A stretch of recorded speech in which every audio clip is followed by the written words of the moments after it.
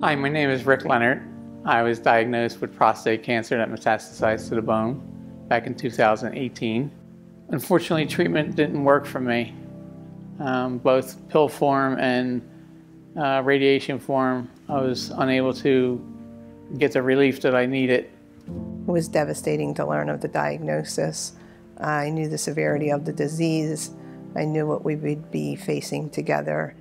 It just continued to get worse, to the point to where my oncologist literally looked me in the eye and said, "There's nothing else I can do for you."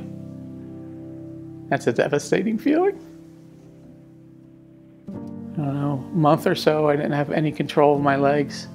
Had to be back in the hospital again and still not making any headway, not making any progress. Just literally deteriorating, in my opinion. I could feel myself just slipping. And then along came hospice.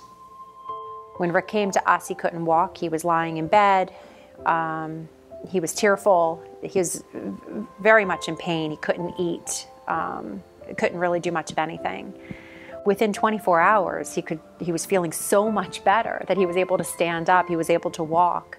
I came to hospice, and almost immediately there was a difference. I was able to take a day pass.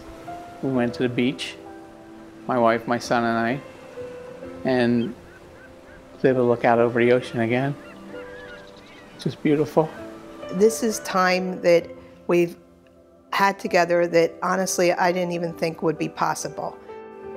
Ride the tram car, they would have a slice of pizza, even drive my little golf cart and go get fudge, all in hospice. I thoroughly believe that had I stayed in the hospital, I certainly would not be here. And to make it, you know, as sad of a time as it is, the best time that it could be for us. And thanks to the hospice people, we were able to do that. I tell people all the time, I've been fortunate, I've lived a good life. But to be able to function myself, feed myself breakfast, walk a little bit, have those little abilities gives me a quality of life that I did not have several months ago. Nothing is going to change the end of life crisis that we're facing together. But knowing that he is in such good hands does help you cope to a degree of great magnitude, and that's all because of the people that work here.